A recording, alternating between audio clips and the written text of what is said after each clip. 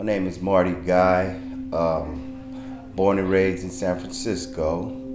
I did a lot of time in the system, meaning juvenile, youth authority, and of course prison. And it all started when I was young. My mother passed when I was 13 years old. I started doing a life of crime, a pickpocket. 13, 14 years old, in Mission Street, I could pick people pockets, and they had a lot of dope there.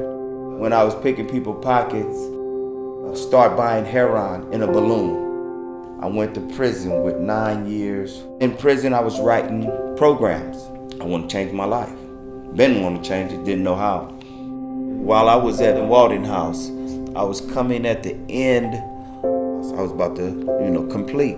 I couldn't have my son at Walden House. I heard about Harbor House. One of the staff members had told me about Harbor House, which Harbor House allowed you to have your kids. At the time, I was able to bring my son here, which both of us are bad. I was able to enroll him in daycare. It's been really a blessing for me and my son. I don't have to worry about where's he at when I'm at work.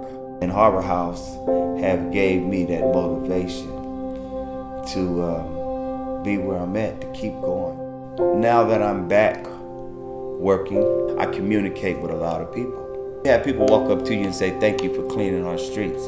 You have other things going on, but yeah, it's a blessing. I feel a part of society. I mean, I've been in the system for a long time. I've been Pelican Bay, Susanville, San Quentin, some of the hardest prisons, so-called prisons in the world, they say. I've bettered myself and my son. Watching him sleep comfortable at night is my reward.